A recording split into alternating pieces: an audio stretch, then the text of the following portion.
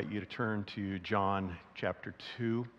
And as you're turning there, I'm going to invite you to join with me as we pray. We want to pray for a few in our church family, and then I'm going to pray for God to work as we look into His Word. So please join me. Heavenly Father, we thank you that we can come together and praise you, hear from you. And Father, you've also asked us to call out to you in our times of trouble when we have needs. And so by faith, we do that collectively here. And Father, today we lift up Jason Freeman to you. We thank you that you spared his life from the fall, Lord, which he had. We thank you that his back and his spine are fine. But Lord, the other injuries, in particular his brain injuries, Lord, we're asking you to heal him. We pray for his upcoming appointments, Lord, that you be working and help the doctors and all those involved. We just pray for that. We also pray for Laura and for the rest of the family that you will help them to be patient, and may they continue, Lord, to turn to you. And then, Lord, we pray for Justin Frayne, who lost his mom just a short time ago, and we pray for him and his dad and his brother, Lord, that you would comfort them and help them in their time of trouble. And Lord, give them the faith to keep turning to you. And Lord, too, we pray that you would use the friend group here at Woodside. Just use them in Justin's life, we pray. And then, Lord, we pray for Matt and for Nicole Bauman and their little one, Mason. And Lord, we thank you for the prayers at Citizens where they attend, Lord, that so many have gathered around them. But Lord, we pray for them too. And we pray for this little boy, Mason. Lord, thank you that he's been born. But Lord, we're asking for your healing hand on him as well. And Lord, thank you for the faith of this family. We think of the grandparents, Tony and Cindy Erb, and also Roger and Judy Bauman. Lord, for that whole family, Lord, continue to help them through this time. And again, we commit Mason to you. And now, Father, as we look into your word, we ask that you would grant each of us faith to believe in your Son, Jesus. We ask that you would deepen our affections for him. And we ask, too, that you would wean us off of anything that would take his place in our lives. And we pray this in his name and for his glory. Amen. If you're new with us here at Woodside, we started a series 3 weeks ago going through the Gospel of John, called What If Everything Jesus Said Was True? And today, as we pick up in the gospel, we're going to read the story about Jesus at a wedding turning water into wine. But there is so much more in this story going on, and John wants to communicate it to us. John, if you recall, the purpose of writing down this history, this story, this gospel of Jesus, so that we could look at the facts, and he's going to collect the facts, the evidence, and lay them out before us, so that we could collect the facts, look at the facts, and we could say, Jesus really is the Messiah, the Son of God. I believe in him. I'm putting my life in his hands. I'm trusting him. And John says, as a result of that, you will have life in his name, eternal life. So John's goal is to help you to see Jesus and to put your faith in him. And with this particular story and this particular wedding, he wants us to see that it's the first sign, the first evidence of who Jesus is and what he came to do and what he offers. If you are reading through one of the Gospels or in the New Testament and you come across, there's 4 different Greek words for miracle. When Jesus does something, 4 different words to describe what he does. And Matthew, Mark, and Luke, the synoptic Gospels, similar Gospels, they typically use the word dunamis in the Greek, which we translate as dynamite. It means power. They typically use that word for one of Jesus' miracles. John doesn't. He uses the word semeion, which means a sign. He wants this to be a sign for you to see who Jesus is. Now, again, we all know a sign, the purpose of a sign is not simply that it's a sign, right? So you see a sign for Elmira, 10 kilometers. You don't look at the sign and say, oh, what a beautiful sign. Look at the rectangular shape of the sign. That's a nice sign. No, the sign is to point you to something else, to Elmira. And John is saying here, this sign is an indication of who Jesus is and what he came to do for you and for me. And this wedding that he's attending, John wants us to know it's a little preview of another wedding to come.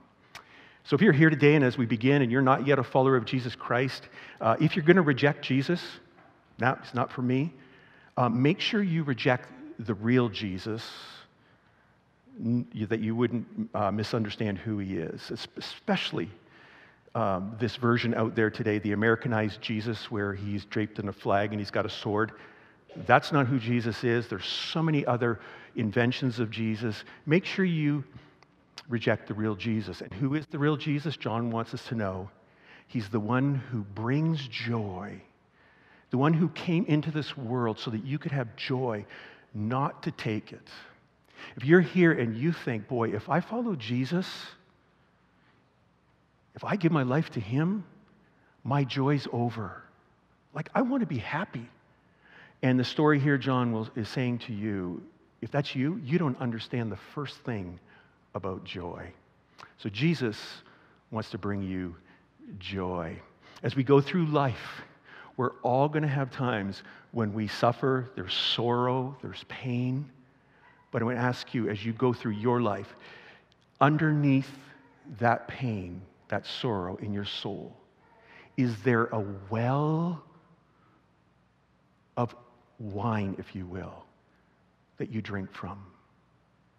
Is Jesus underneath all of that? And when you get to know who Jesus is, you will find yourself, no matter how bad things are in your life, that you still have this well from which to drink, this well of joy in Jesus. Because if Jesus, everything he said was true, it means that if you've put your faith in him, that you know after your suffering comes glory, that your sins are forgiven, that your guilt and shame has been removed in Christ, that death, your death has been defeated, and eternal life awaits you, that one day your faith in Jesus will become sight, your hope in Jesus will be realized. Your best days are still to come. So John chapter 2, and John wants us to see who this Jesus is and what he offers you and me. So let's look at this wedding and the miracle he does there. Beginning in verse 1. On the third day, a wedding took place at Cana in Galilee. Jesus' mother was there, and Jesus and his disciples had also been invited to the wedding. When the wine was gone, Jesus' mother said to him, "They have no more wine." "Woman, why do you involve me?" Jesus replied. "My hour has not yet come." So Jesus is at a wedding. Did you know that Jesus likes weddings? God ordained weddings. He invented, created weddings, designed them, marriage. That's his idea. And he's at a wedding. He's honoring the couple that's there. Weddings are good. Public ceremonies, vows, covenant. That's of God. It's a good thing. He's at this wedding. But did you notice at the wedding that they're drinking? There's drinking. There's wine. Did you notice that? Does anybody else have a Bible like that? It says wine. Okay, so it leads to the question, and again, this story is not about drinking, but it leads to the question, wait a second, as Christians, are we allowed to drink? What do we do? And I want to say that this is one of those gray areas. Scripture doesn't say don't drink alcohol, but it does say don't get drunk with alcohol. And I want to say, especially to those young people here, that you feel the pressure to drink, that you don't have to drink if you don't want to. I know for myself, growing up, when I was in high school, there was pressure to drink. When I was in university, and especially as a hockey player hanging out for a certain period of time before midnight at a fraternity, I was pressured to drink. When I was in the workplace, going to regional events and flying to some national events, I was pressured to drink. And it wasn't like, no, I'm drinking because I'm better than you, I'm holier than you, not at all. It was I chose not to drink as a follower of Jesus. So young people, you don't have to drink. But you can drink if you want to. But if you do drink, you need to be mindful of other people.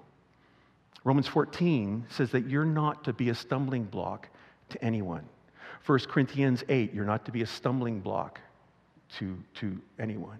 And then 1 Corinthians 10 says that you are to think about others and how it might affect others when you drink. So all that to say is that as Christians, we don't have a casual attitude towards alcohol. Yeah, we drink, party, let's go, give me another beer, give me another glass of wine.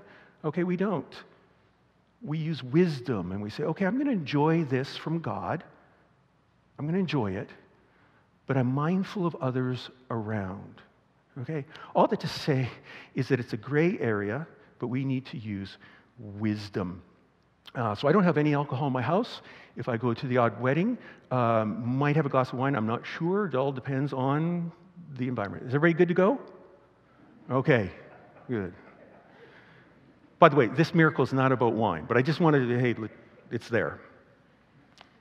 In the first century, wine was symbolic of joy, of blessing, of celebration. If you were in the first century, you were eking out a living. Life was hard. You weren't going, hey, I got some spare time on my hands, spare money. No, you were working, and you come home, and there would be a meal, and you go to sleep, same thing over and over. But a wedding was a special time. It was the highlight of the village, of the community, because at the wedding, you could have some fun, and the wine represented the blessing of God and some fun.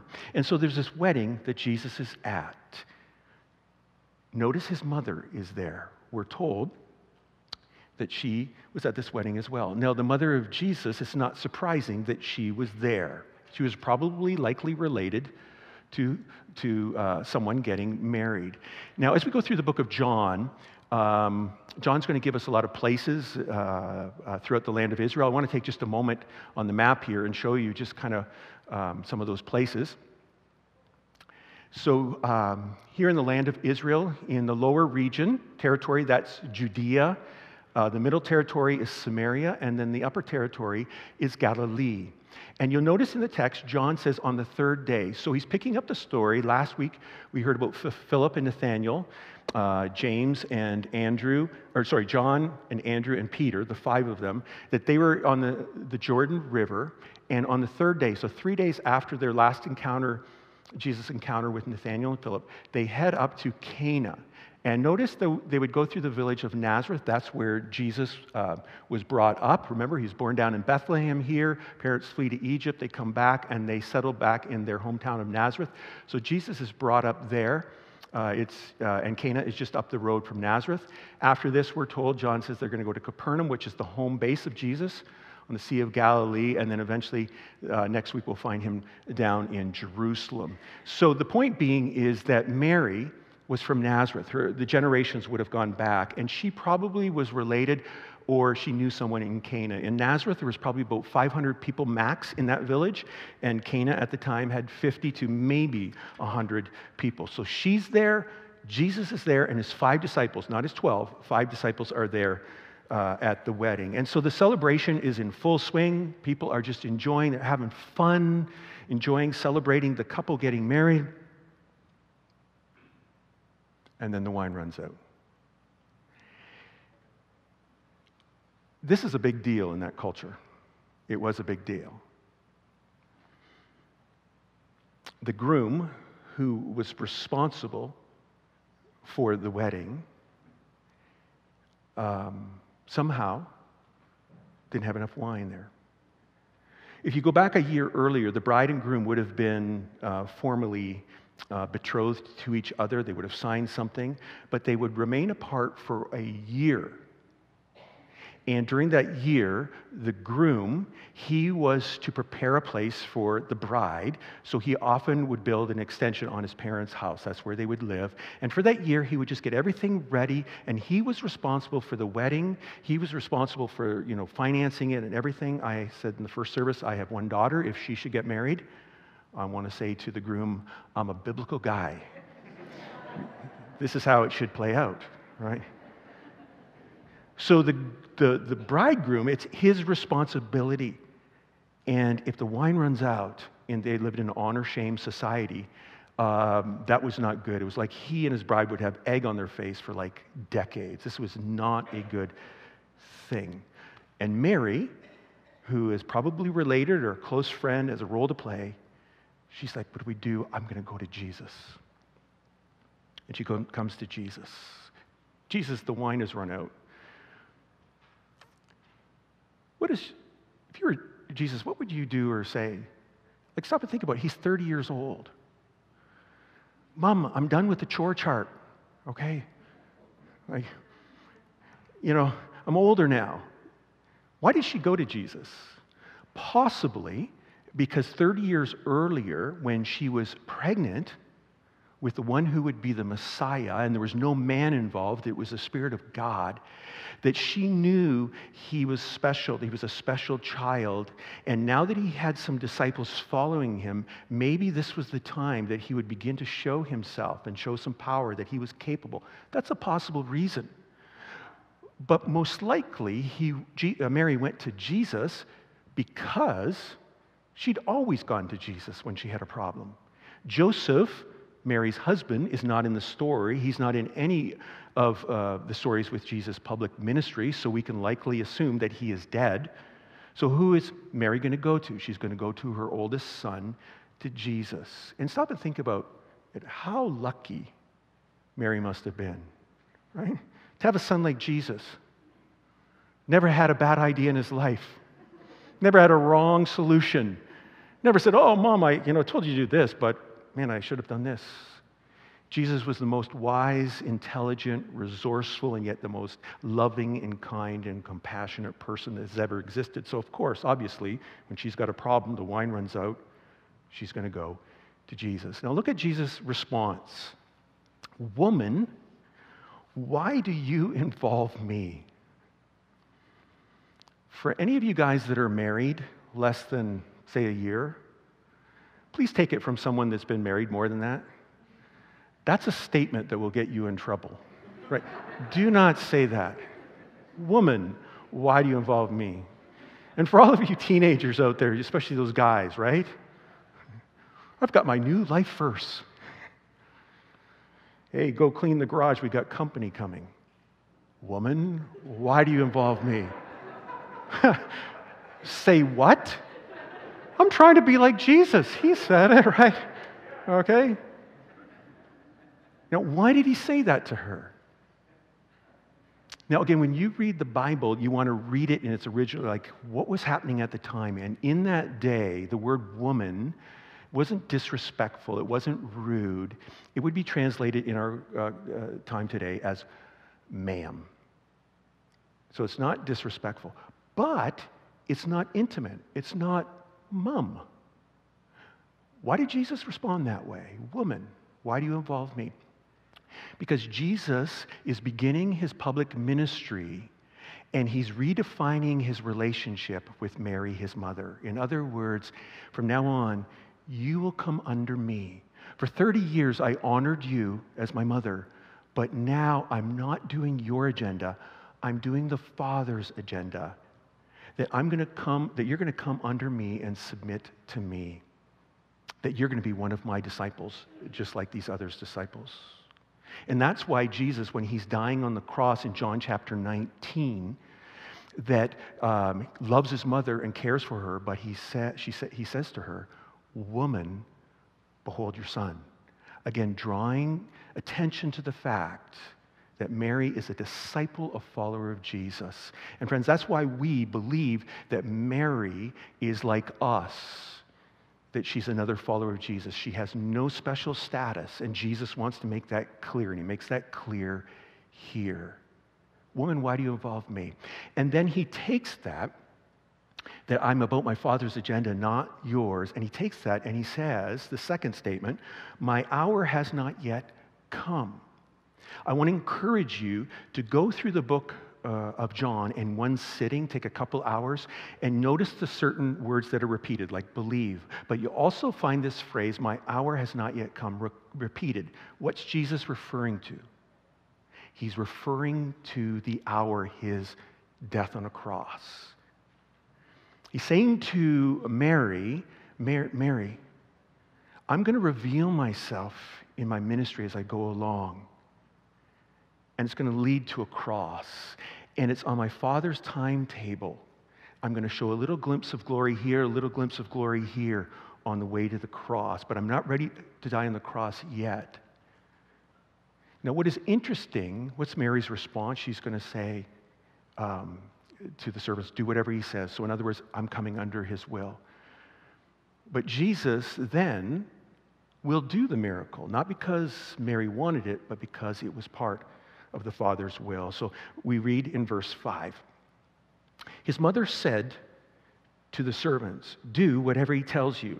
Nearby stood 6 stone water jars, the kind used by the Jews for ceremonial washing, each holding from 20 to 30 gallons. Jesus said to the servants, fill the jars with water, so they filled them to the brim. Then he told them, now draw some out and take it to the master of the banquet.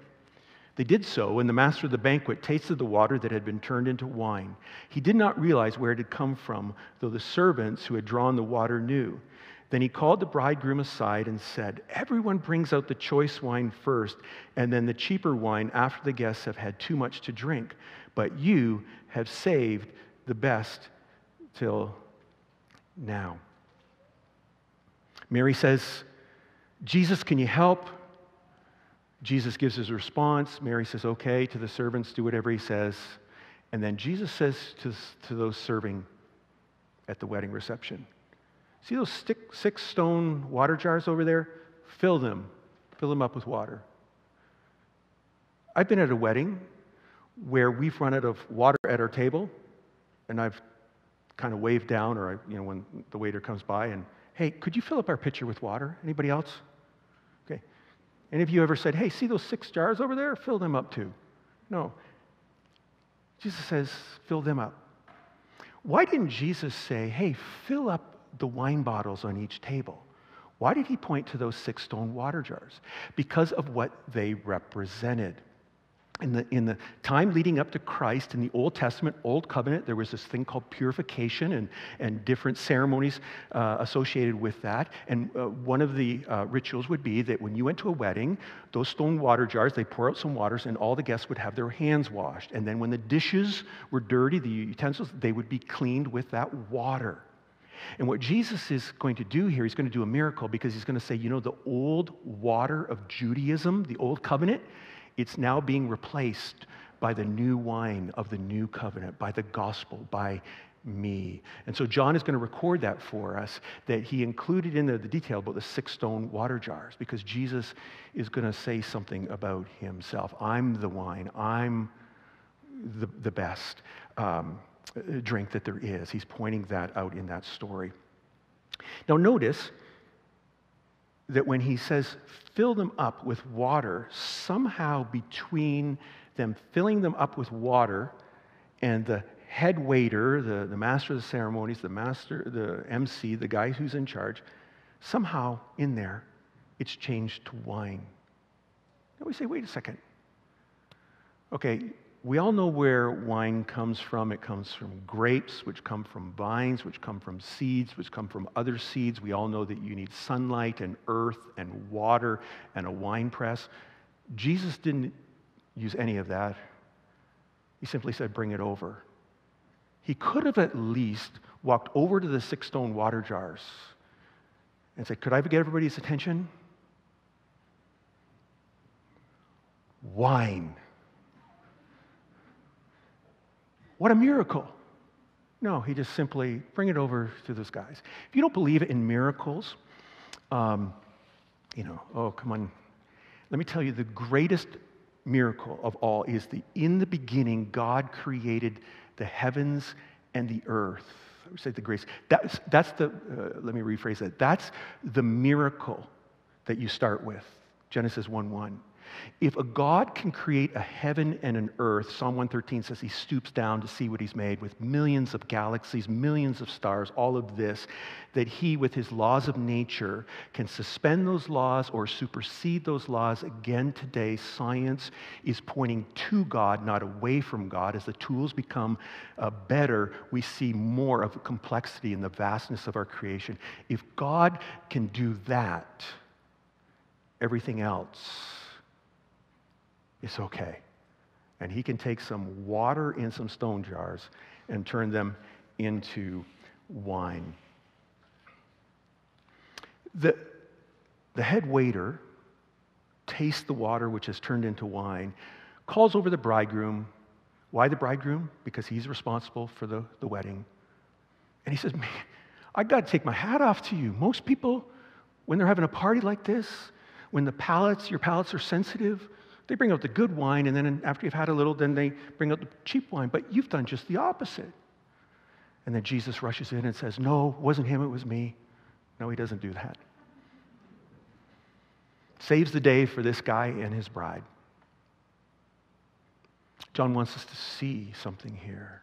He wants us to see the guy who turned the water into wine is the guy who is about joy and blessing and celebration. He is a God of joy. And so John ends with this in verses 11 and 12. What Jesus did here in Cana of Galilee was the first of the signs through which he revealed his glory, and his disciples believed in him. After this, he went down to Capernaum with his mother and brothers and his disciples. There they stayed for a few days. John says that this was the first of the signs. And again, the sign is intended to point you to something. The miracle is not the water and the wine. That's what it's about. It's about pointing to who Jesus is, what he can do, what he offers you and me. And John is saying Jesus is the one that not only has all the power and is great, but he is good. He's one who came to give joy, who comes to give wine. So his glory is revealed with this miracle. But notice too, the disciples believe. And if you're here today and you say, you know what?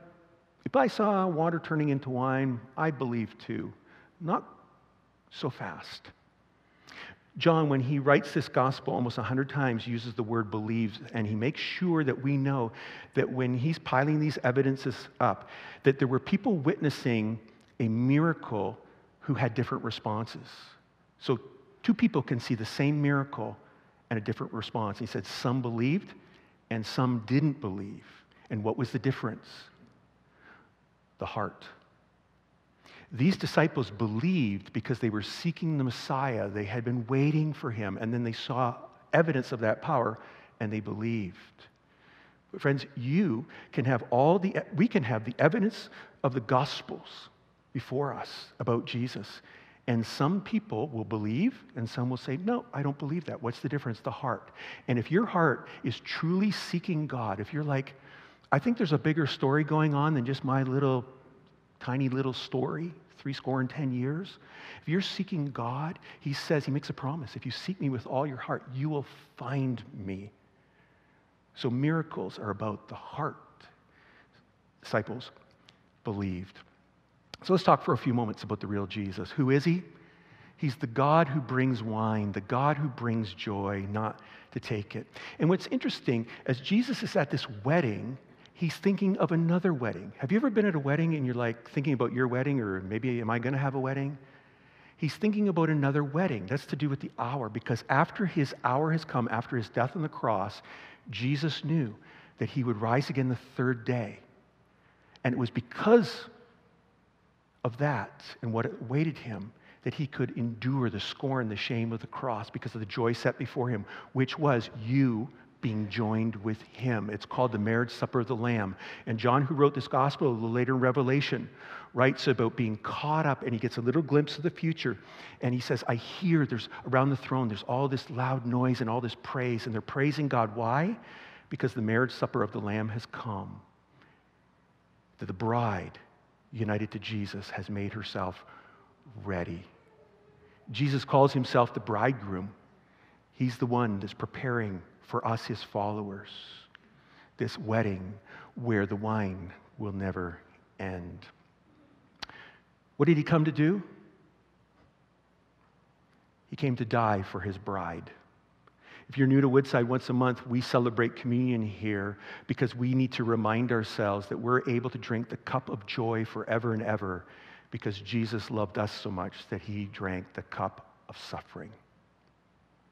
If you're suffering in your life, you've never suffered on the level of Jesus. He knows what you're going through. But he drank that cup so that you could drink the cup of joy forever. And here's what Jesus offers. He basically says to you and to me today, I am superior to anything I've created. I'm the one who can make wine from water. Can I remind you, there is no greater joy as you go through life than Jesus. There is nothing better than him. Jonathan Edwards used to say that when you became a Christian, your heart was given new sensory abilities. In other words, when you became a new creation, you put your faith in Jesus, you were given new affections, an affection for Jesus. If you're not yet a follower of Jesus, it's not about signing a doctrinal statement. Okay, I agree to do this, I'm not going to do this, and I'm going to have fun. Not at all. It's about a person who brings the wine, a person who has promised you a glorious future with him, that where he is, you will be also. He offers you that. Jesus is the highest, most powerful of all sensations we can experience. Young people, look around. There's lots of people chasing satisfaction. But Jesus is better than any created thing. Jesus is better than alcohol. Jesus is better than money. Jesus is better than sports. Jesus is better than a career. Jesus is better than a trip. Jesus is better than a relationship. He is the ultimate joy, and he's the only one where the wine will never run out. I want to remind you, if you're a follower of Jesus here at Woodside, we're calling you to pray, and together we're praying, looking around for people that don't know Jesus, because all those people that don't know Jesus are chasing things, looking forward to things, but there's coming a day when the wine is going to run out. Ernest Hemingway used to try anything and everything. Eventually took his life, and one of his biographers said this: the wine ran out. Only in Jesus will the wine never run out. You're here today and you're searching. I'm going to ask, let me say it this way. What are you looking forward to in your future? And if it's all about the next party or the next sporting event or a trip or a wedding or a musical performance, I got tickets to this, I'm going here, buying this big house, big car, all of this. There's a place for that. There can be a place for that. Look forward to that. But is that it? Because what you're really searching for as you chase those things, you're searching for the God who made you, who wants to offer you himself, the wine that will not run out. For those of you that have accepted Jesus, do you know there's no greater a union in life? He's the ultimate union. We all were made to be seen, to be known, to be loved, and it's great when another human being sees us and knows us and loves us. We're part of a group. That's awesome. But you know who sees you the most, loves you the most? It's Jesus. And when you understand who he is and your relationship with him, he relativizes so many things. He relativizes your need to get married. Hey, if you want to get married, and you get married, that's a good thing. But if you are going to be single, that is a good thing as well. Here at Woodside, we honor marriage. We don't idolize it.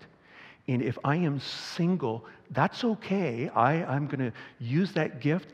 But as I look to the ultimate union, when I see Jesus, and if you are here and you are married, he relativizes your need for a perfect marriage. Okay? Again, young people, when you get married, your marriage is not going to be perfect. Okay? Can I get an amen? Can I get an okay, right? Right? And it takes the pressure off of that person having to be perfect. And yes, you're to work together, Christ at the center, to have a more loving and kind and thoughtful marriage. But wherever you are in the marriage, you're like, oh, I wish it was better. You're always reminding yourself that you've got the perfect union with Jesus. Not sure in your life when your best days were. Maybe it was in your 20s, 30s, 40s, maybe they're now. But friends, the reality in Christ, your best days are still ahead. Do you know your destiny? You're going to go and be with Jesus. We're going to a wedding where the wine never runs out. As we go through life, in all of our pleasures, Jesus is better. In all of our sufferings, Jesus is enough. And may we together experience that reality. Amen.